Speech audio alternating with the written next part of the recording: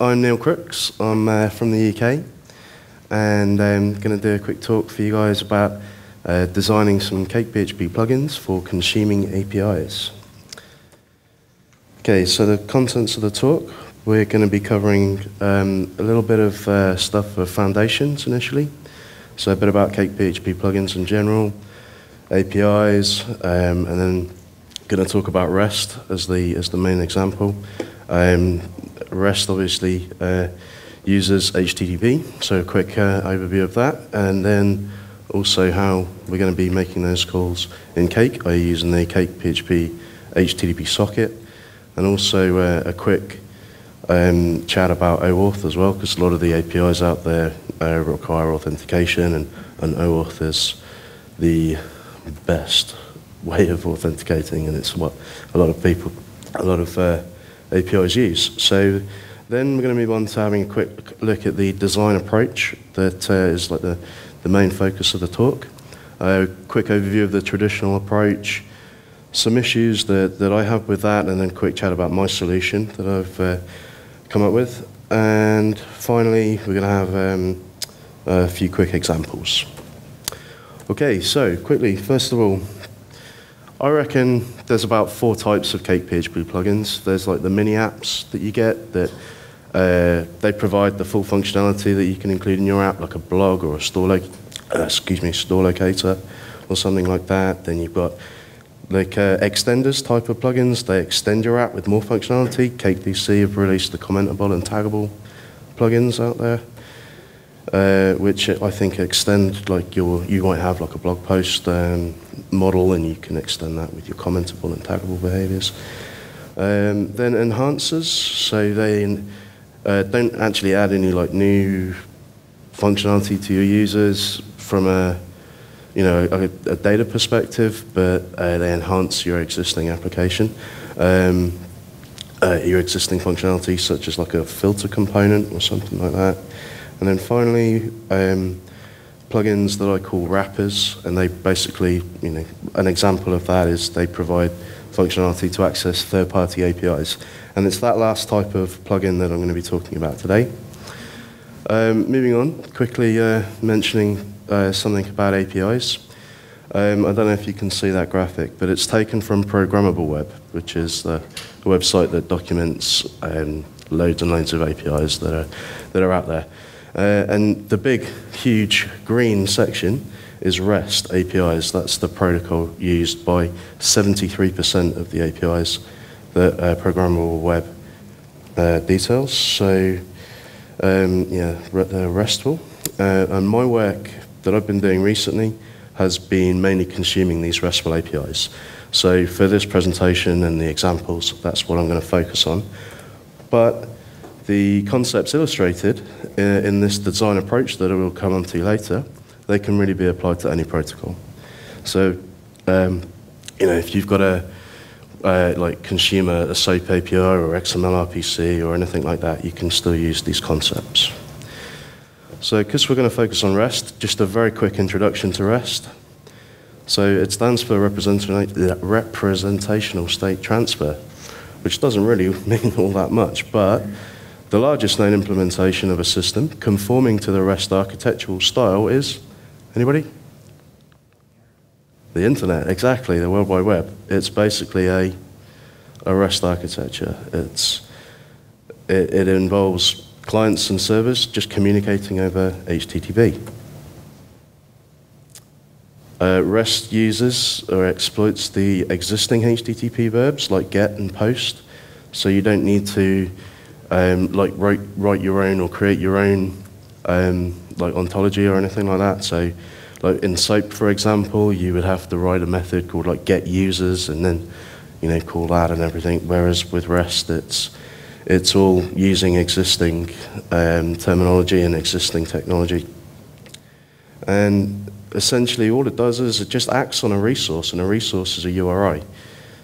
So you get a URI or you post data to a URI over HTTP. Quick overview of HTTP.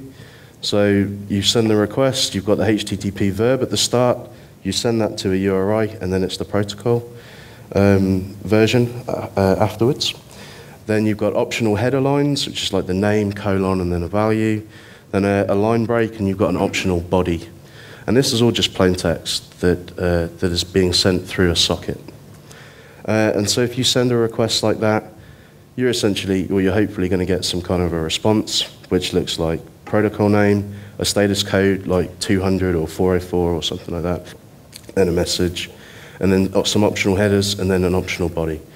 Quick example, so get example.com/index, and send a user agent header as well, and your response is going to be the protocol name and 200 OK and content type headers and content length, and then the body is beneath that.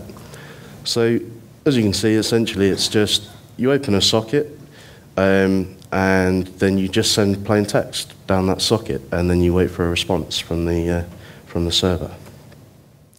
Here's a very quick example with a post request and response. As you can see, it's just an example like posting to login. Content type is the specific one here, application form URL encoded, and then you pass the body is like name value pairs separated by ampersands, and you get a response that looks something like that maybe. Okay, so in Cake, we can communicate via REST using the core's excellent HTTP socket class. Has anybody used that a lot, extensively? Yeah, cool. It's excellent, isn't it? It makes life so simple and handles all the complexities for you. The usage is very straightforward. You basically import it like that, and then create a new object, and then you call the request method on that object, and you send it an array. And that array has keys for things like the method that you want to use, the URI that you're going to be getting or posting, and then things like optional sections for the body and things like that. And you can have a look at the request property of the HTTP socket class in the core to have a look and see what all the other keys are. So, what does HTTP socket do? Like I said, it's really good. It handles the creating, the writing to, and the reading from sockets. It extends Cake socket, which is another core class. So it handles all things like escaping and encoding, and all you've got to do is just send it an array. And then the response that you get back from the server, it passes that response out, so you can get access to the specific status codes and the body, and it even handles cookies and stuff like that are set by the server. The other thing that the HTTP socket can do, the class can do in the core at the moment, is handle basic authentication, and that is where your host name is prefixed by your username, password, and then an @ symbol, and that's an example shown on the cookbook for the Twitter data source that's on there. But obviously, unfortunately, as you may know, Twitter stopped allowing basic authentication to their API like in the last couple of days or so. And so your only option now is OAuth. OAuth, sorry if you can't read that. Basically, I've been very verbose in the slides because I wanted to just put it up on SlideShare so you guys don't have to remember everything that I've got up here, and you can just read it all and get all the information that you need from the slides. So I'll put them on SlideShare after the presentation. So in summary, what OAuth does is it allows users of a service like Twitter or Google APIs or something like that to authorize other parties like your application to access the accounts of that user on that service without actually telling you, your application, their password. So it's really secure, and the user has like total control over what whether they want to like revoke access to your application at any time or anything like that. They don't have to change their password with Twitter, to stop you having access to their account on Twitter and stuff like that. So it's definitely like the future of authentication for APIs and lots of other things. So that's what it does in summary. In reality, you have to do a bit of handshaking between your application and the service provider to get some get some tokens, that are strings. You then redirect the user off to that service to get them to allow access to your account, to get them to allow access to your application, And then finally, you get an access token back, which you can either just keep in the session and only use it for that session, or you can save it in the database or persist it in some other way so that you can use that again and reconnect to that user's account on that API later on. And in practice, all it is an extra header line in the HTTP request that you make. It's the authorization header. And in that line, there's some parameters like a timestamp and things like that. And then there's also a token that identifies your application to the API provider. And then there's a signature string that signs the request. And it's a hash of various other request parameters. And it's hashed up with some secret tokens that sounds a lot more exciting than it is. And like I said earlier, it's used by Twitter and the Google APIs. A version of OAuth is also used by Facebook as well, but it's OAuth 2.0, and what I'm talking about here is really just OAuth 1.0. Okay, so it sounds fairly complicated, but the examples and the plugins that I'll show you a bit later, the Twitter and the one for GData, they both use OAuth, and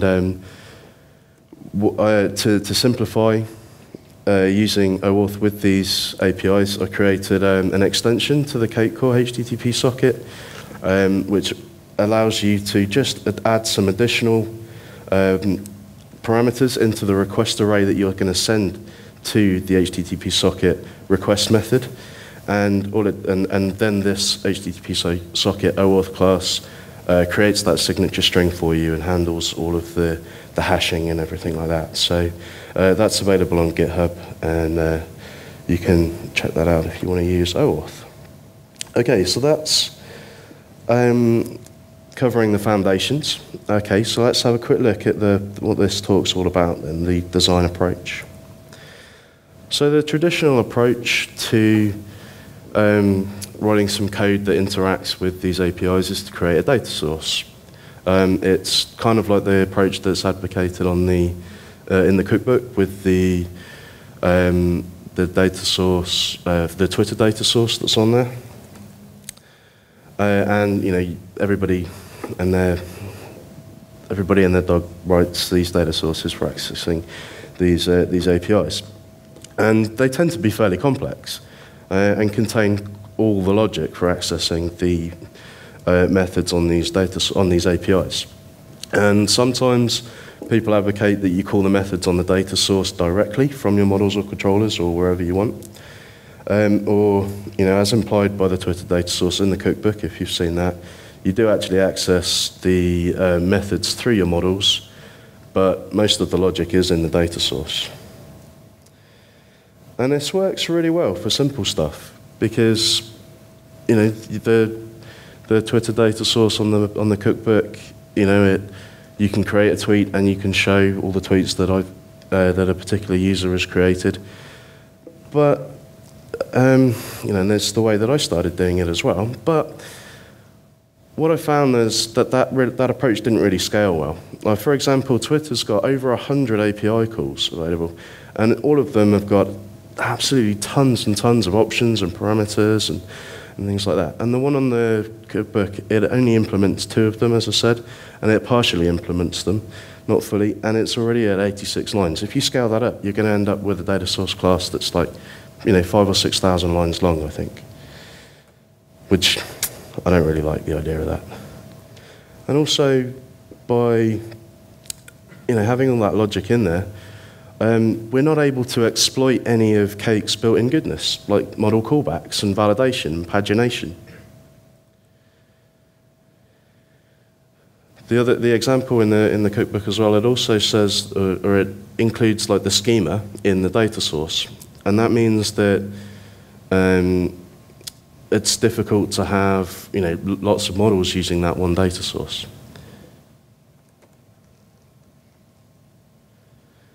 And it just didn't feel right to me to access these methods from the data source. I think nowhere else really in your Cake application do you often access the data source directly. It's pretty much always you access the data source through your models, don't you?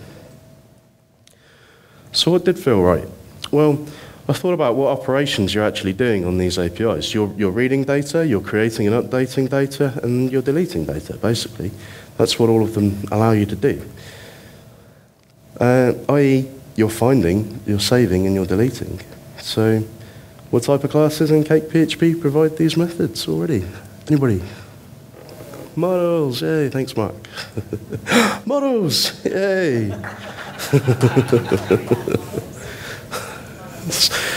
That's right, they are skinny models, but what should models be? That's right, they should be fat, but oh man, I looked for an image for fat models and fat ladies, and it just wasn't appropriate. So. This is a flower, I think it is, and it's supposed to look like this. This is the one that came up for fat lady.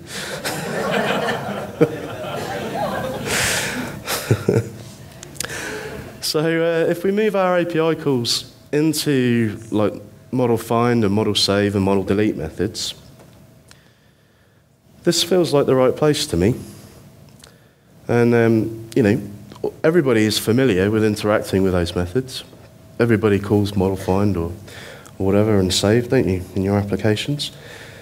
And so what you can do is you can have lots of these like really simple model classes to achieve the scale and the separation of concerns that I was worried about earlier. And each model you can have like you can have different validation rules in them, and each can have their own schemas, so that if you're in your application going to like create a form to create a tweet or to upload a YouTube video or something like that, then you can use Cake's built-in form helper to do it all, and it will render out all the right field types according to the schema that you set up in these models, and have validation rules for them all as well.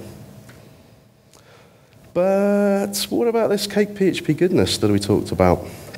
Well, some of it, like triggering the callback. So if you imagine that you've moved your logic for creating a tweet, for example, into like the model save method in your Twitter status model, to handle like the triggering of all the callbacks that we're normally used to, we'd have to trigger them all manually, which isn't really that nice. And the same with validation as well. The handling of custom find types. If you look in the model Cake cores model class, the find method in there handles like all the custom find types that I think was covered in the workshop earlier this conference.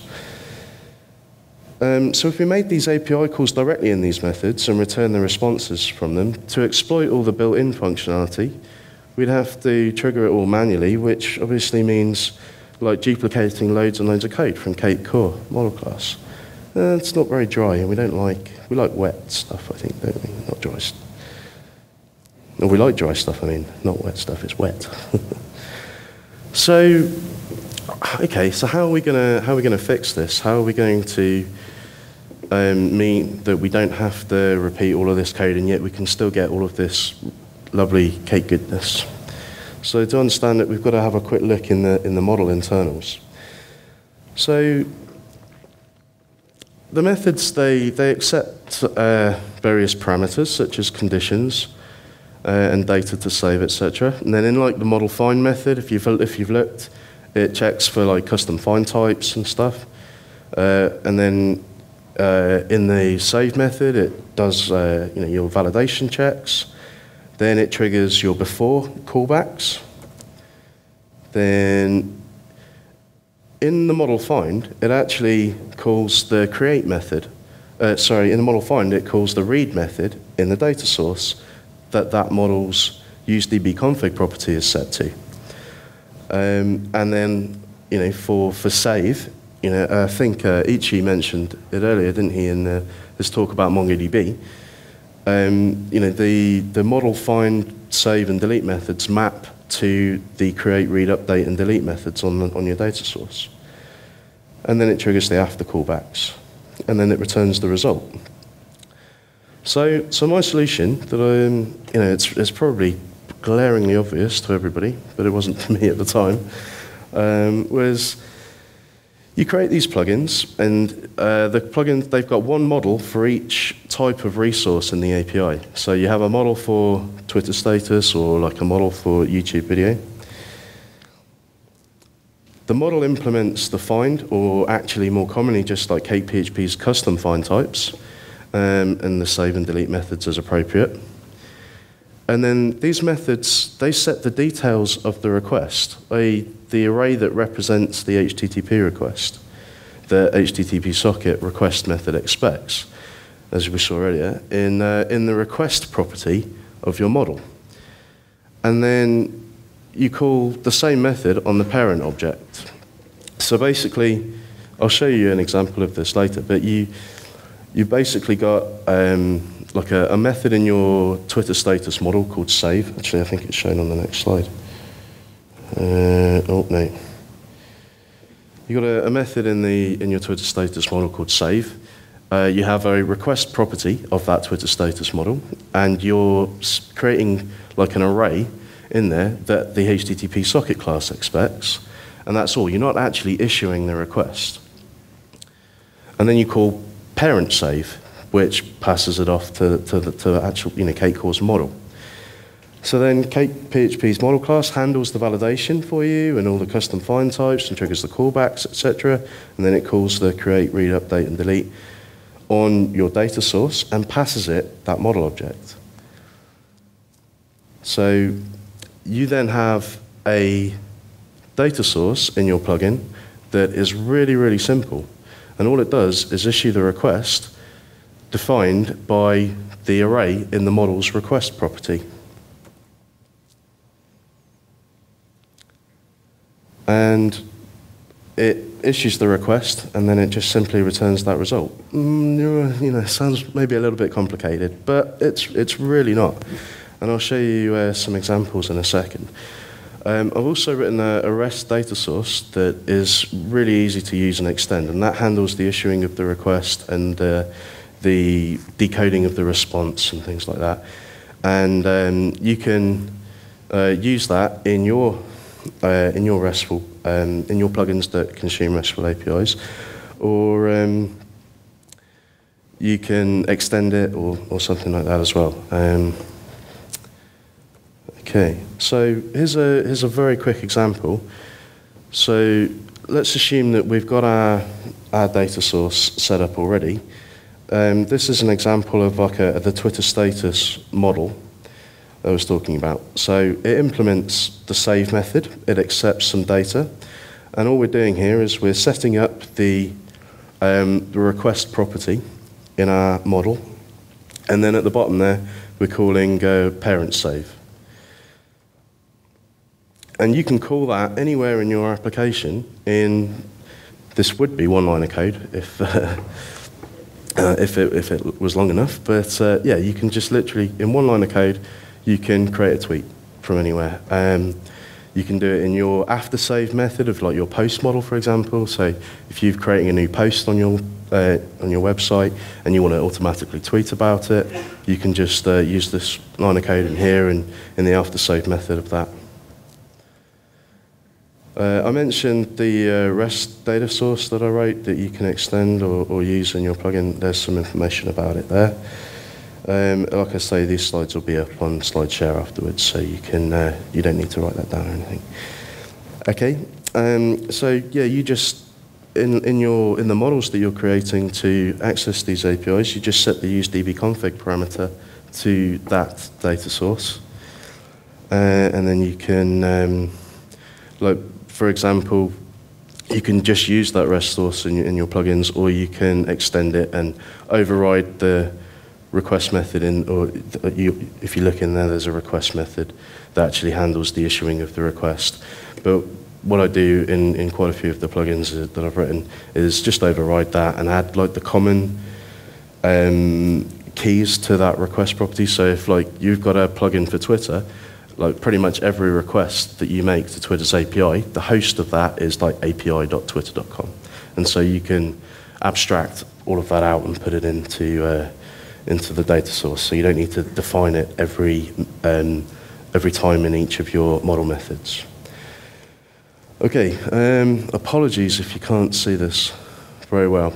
It is available on Google Docs, but it's a diagram that illustrates the flow through the methods and classes involved in like creating a tweet, for example.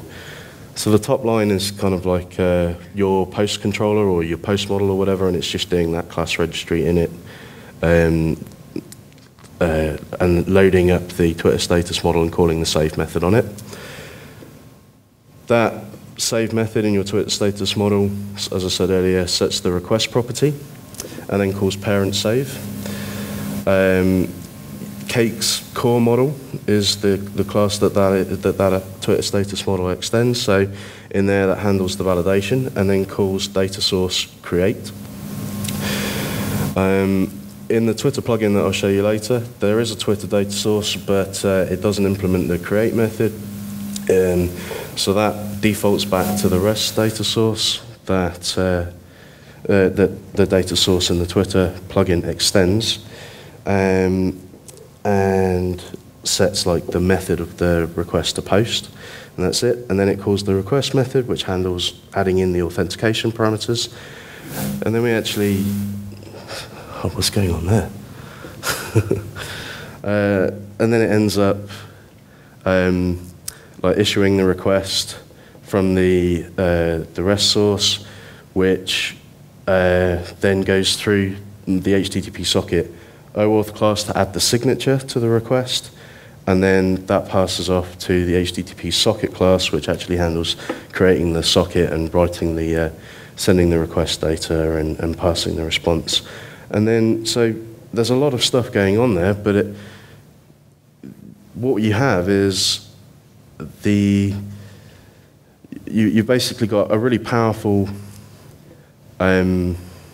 a lot of powerful functionality that's accessible through in like one line of code at this thing at the top here. So just calling a single method on your model, like save or find. So in summary, like by designing the plugins like this, you're providing simple one-line method calls to API functions. They're familiar to everybody. You know, everybody knows how to use like model find or model save.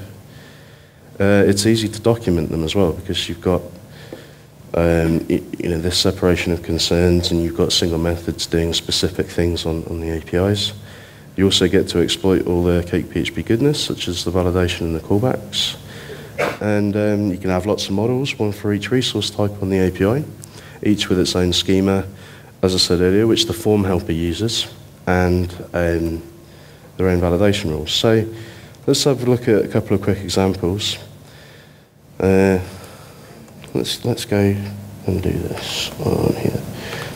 So earlier today, I put up 2 plugins on my GitHub account.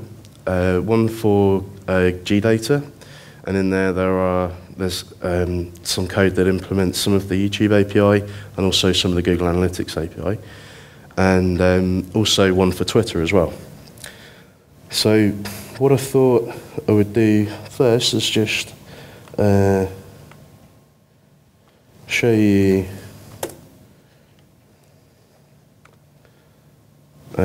how some of them work. So in the plugin for GData, there's like an auth component in there which handles all of the authentication and stuff with Google.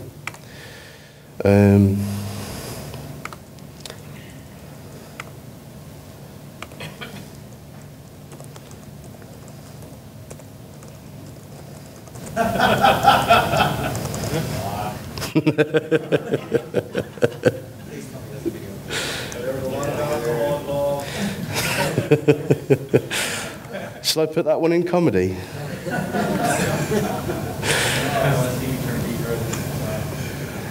Okay, now if everybody could stop using the internet right now, that would be great. Come on, come on, come on, come on, come on. Come on, come on, come on, come on, come on. So what's happening here is, earlier today I downloaded a fresh Cake 1.33 zip file, got it running locally, got the plugin in there, and all you need to do is just add a developer key into the config file in the plugin, and then basically you've got access to quite a few of the functions on the YouTube API. This is like about a 10 meg, like probably about 10-minute video as well. So it's gonna. So what's happening here is I've uploaded it to like my local host here, and then.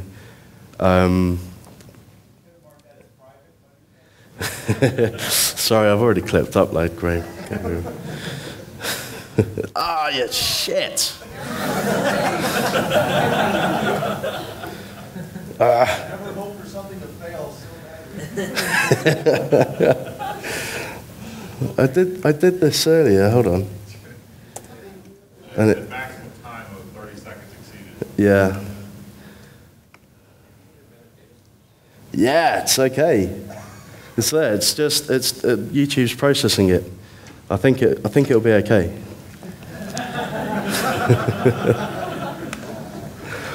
Okay, so while YouTube's processing that, I thought I'd also show you some features of the Twitter plugin as well. So let's connect with Twitter.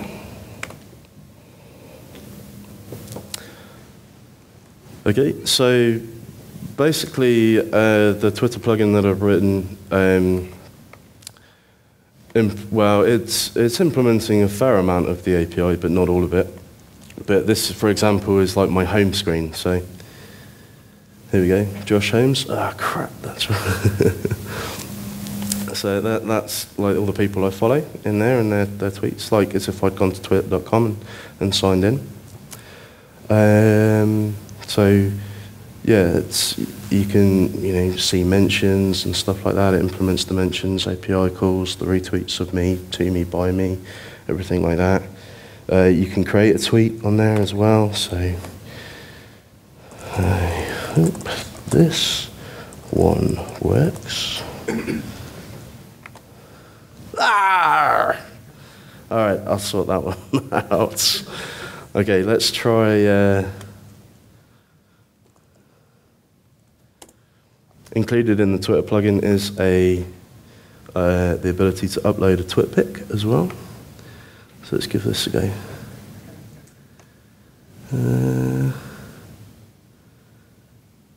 I haven't got any of you dancing, Gabriel, I'm afraid. I'm looking for a particular one. Hold on. Where is it?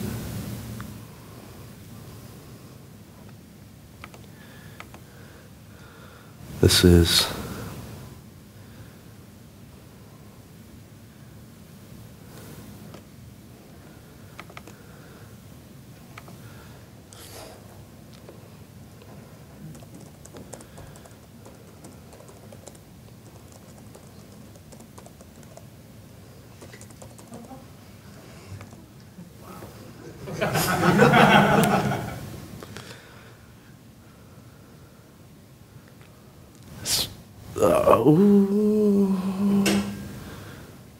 Twitter, CakePHP. These plugins are a work in progress.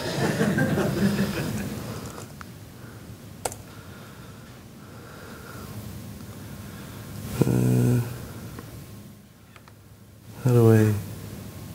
Yeah, there we go. So that one worked.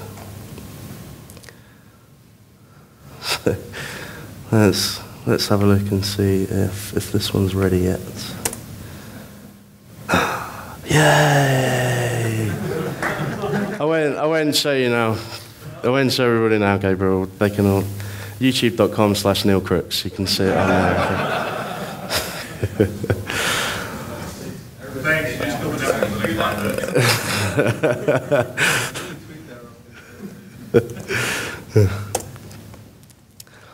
Okay, so here we go. Sorry, I'll stand back. These two here are the plugins I've just been talking about. So there's a GData plugin, and then there's Twitter API plugin, and you can go on there and have a look. And basically, these kind of plugins, they're really easy for you to use and integrate into your application. All the methods, all the functionality in that is in model methods that you can just use in wherever you want in your own application. They're all kind of like following the same kind of approach. I've also put one up here for the Bitly there, which creates Bitly links for you and things like that.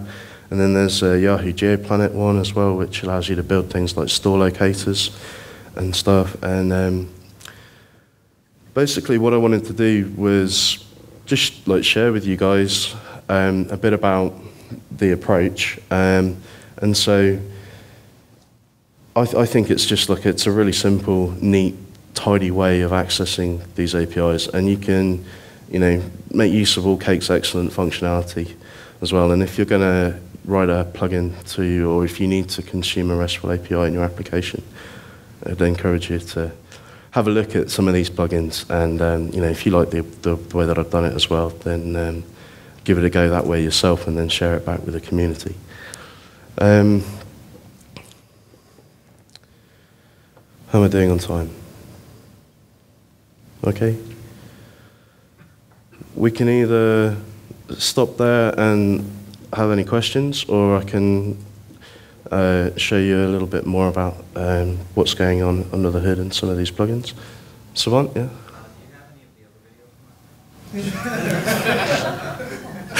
This one was supplied by Gary, so I haven't got any now. Can you show us the delete function of the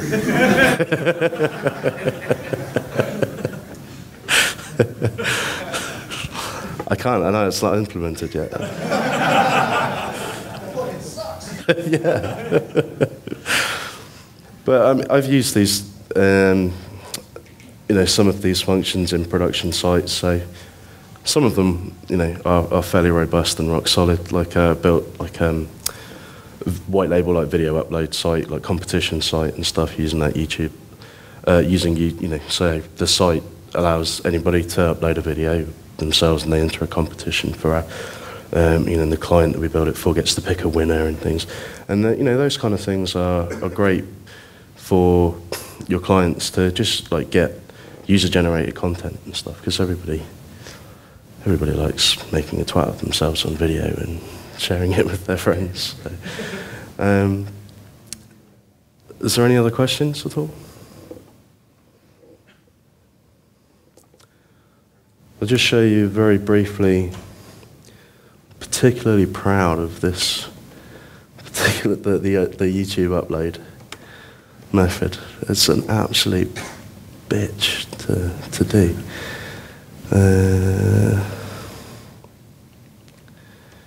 Where is it?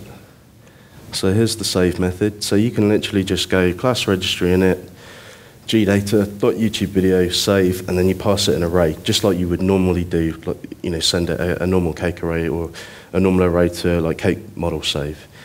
And you can pass it, you've got keys for like title and description and stuff like that, and then you've got a file key here which contains the name of the video and the MIME type and like the actual location of where it is on your server and things like that. So in one line there, you can upload a YouTube video, which is, I think it's pretty cool.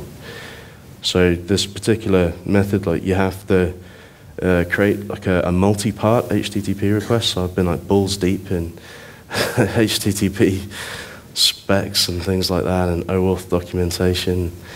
But yeah, so we create like an XML document containing all the metadata for the video, and then we start building up the body of our request here. So we create like the boundary string for the HTTP multi-part request. So then we do like content type and then send the actual XML. Then there's another boundary, And then content type is the actual MIME type of the video, and then we're sending binary data for the video, and then just go file get contents on the actual file. And then here's that request array, like I talked about earlier, the request property of this model. So we set the URI host and path, so it's going to uploads.gdata.youtube.com and a path there, and we send some extra headers. We specify our auth method to be OAuth, and then the actual data source for this plugin, it adds in the OAuth parameters that I talked about earlier, and then sends the body, and then just calls adds the body into the array, and then calls parent save.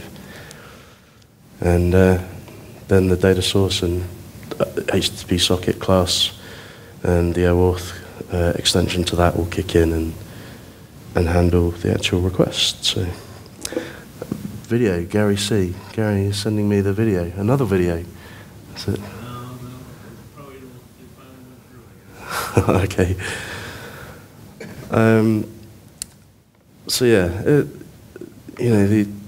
like I said, it's like uploading a video to YouTube is fairly complex, especially when you're doing it with OAuth authentication as well, and you can just do it in one line of code in your application. I think that's pretty cool. Okay, is there any other questions? Has anybody got any projects coming up that you're going to have the consumer RESTful API on? Yeah, like what? What APIs are you got to use?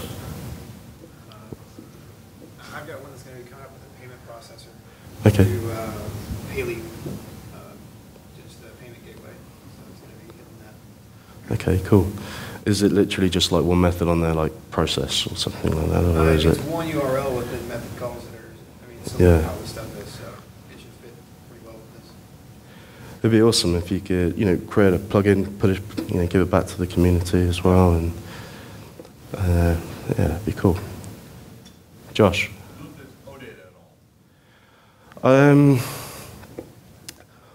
I've heard of it. Yeah, is it like RDF stuff? Is that right? It's RESTful with referenceability, so it's got manifests and such that you can get, but it's RESTful data when you're actually calling. Okay. So I was just curious. No, I haven't. Sorry. Okay. Thanks very much, guys.